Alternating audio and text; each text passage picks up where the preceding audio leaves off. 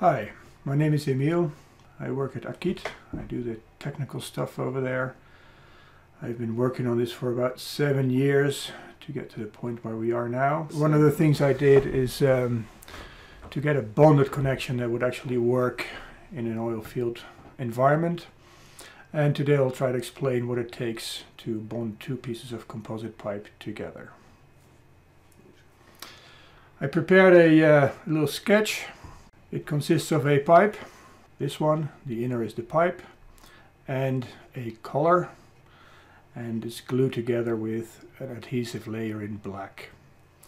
Now this is actually showing just half of the connection, because on the other side there would normally be another pipe with another bond line, but I left that out for simplicity reasons.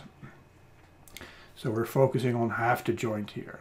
I'm pointing out the middle of the connection now, the middle of the collar here. To make things a little bit more easy, I'm going to remove the bottom half because this is a cross section.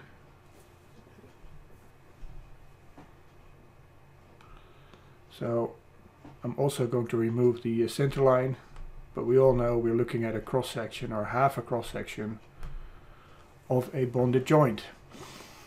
Now the thing is, any joint of this type is affected by the stiffness of the substrate or the material that you try to bond together. And composite materials are relatively flexible. Compared to steel, they're even 10 times more flexible. The Young's modulus of steel is roughly 200 gigapascal, and the Young's modulus of glass fiber epoxy material is about 20 gigapascal. So that's a factor 10 more flexible. And what that does is it creates stress peaks over any bonded joint. If I put a tensile load on this material, here a little arrow, and on the other side that load is balanced with another force. For every given tensile load there is relative to the Young's modulus, there is an elongation as a result. So basically the collar as well as the pipe will stretch as an effect of the tensile load. Now, at this point where I'm putting this little red marker, the elongation of that pipe is going to be 100% relative to the load that we put on it. On the other side, the same thing happens. In this area there's also going to be a 100% elongation relative to the load. But because the load is transferred through the bonded joint, and the load is gradually reduced over the length of the bond line, and that means that eventually at the tip end here the load is zero, and that means that the elongation as a result of the load is also zero.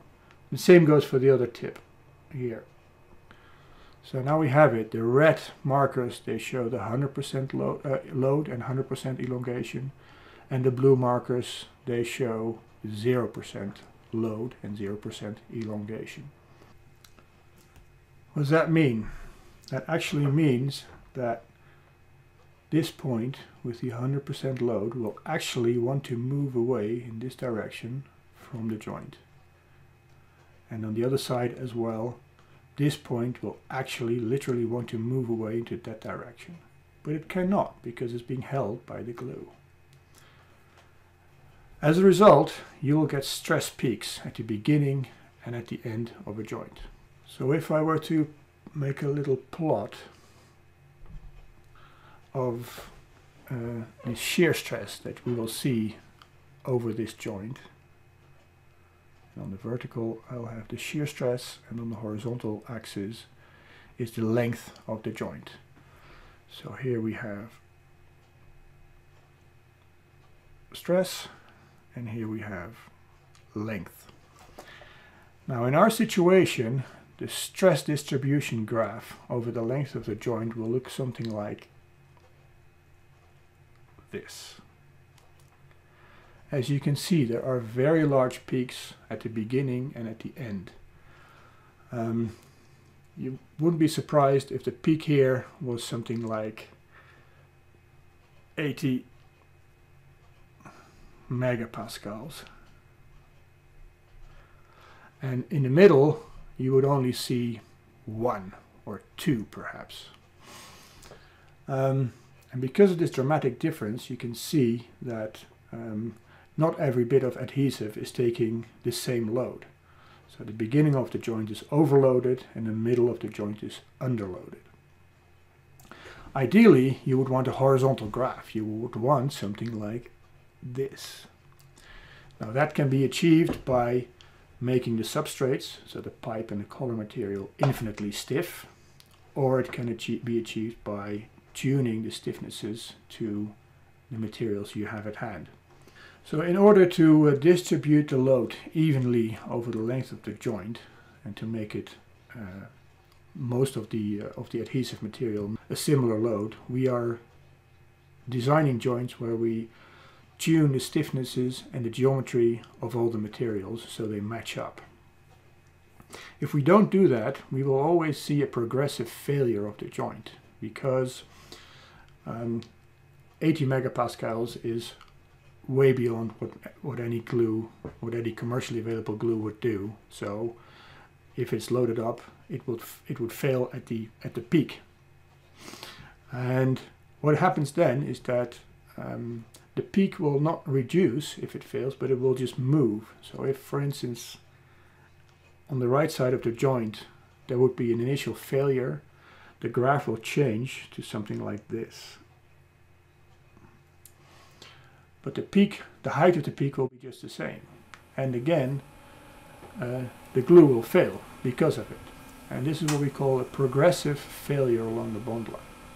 When it fails, when we test these pipes and when we test these joints, you don't see it as a progressive failure, because the failure happens in a fraction of a second. But if you slow it down and have a high-speed camera on it, you would be able to see that the fracture moves from one end to the other, and thereby destroying the entire joint. Now, infinitely stiff materials do not exist, but if you were to try this in a steel pipe and a steel collar, the problem would be a lot less, because like I said earlier, 10 times more stiffness means that the peaks are greatly reduced. And for the same token, we could also incorporate, for instance, carbon fiber into our composite material. That would increase the stiffness dramatically and would also reduce this problem of peak stress. Now, this is nothing new. If you want to read back up on it, you can investigate a guy named Volkerson, who has explained this in detail already in the 1950s or somewhere around there. So we're just solving an old problem that is a little bit magnified by the fact that we are using composites. Now, for many applications, we don't want to use carbon fiber because it will ruin the see-through logging properties. So we have to stick with glass fiber and its inherent flexibility. Now I'm going to erase a little bit of this. Okay, like I said earlier, what we do is we change the geometry and we change the stiffness of the materials to match up and to get a more evenly distributed load over the length of the joint. Simply put, what we do is we vary the thickness of the bond line. So in the beginning of the joint, our bond line is relatively thick, and I'm exaggerating this to no end, but it just shows you what we do. Right, so to the solution. I'm going to switch back to the other screen. This is roughly the shape of the glue, and it's highly exaggerated, but it will show you that there is a thick volume of glue at the end of the bond line. There is a thinner bond line in the middle, and again at the other end there is a lot of volume, a thick bond line again. And what this does, this allows the part that wants to elongate as a result of the load and as the stress that you put on it, because we said here we have this 100% and this bit wants to move to the right. Now, if this bond line were just as thin here as it was in the middle, it would not be able to move more than it would be in the middle. But by making it thicker, we allow this volume of adhesive to stretch a little bit along with the pipe. And that mitigates the stress peak at the end of the joint. Same thing goes on the other side. This point was 100% loaded, the red marker, remember? And this point actually wants to move to the left because of the elongation in the substrate, in the pipe material in this case. And here also the big volume of adhesive allows for this point to move to the left without the adhesive being overstressed and failing. Let me bring the graph back up. Remember, here we had the length of the joint, and here we have the stress over the joint. And what we used to have when we had a straight bond line with no stiffness tuning whatsoever was this graph with these really high peaks beginning and the end. Now, by making this tuning, and that doesn't just mean the geometry of the thing, but it also means the stiffness of the adhesive and the change in stiffness due to temperature, the stiffness of the substrate, and the stiffness of the substrate is again a result of the fiber layup. So we also design the layup to match the properties of the joint. So for instance, if we put more fibers in the longitudinal direction or more fibers in the circumferential direction, we can again tune the stiffnesses in various directions.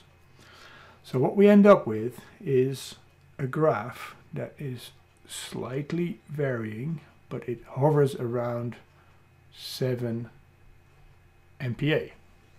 And 7 is a lot different from 80, as we said before. 7 is something that most glues can easily do.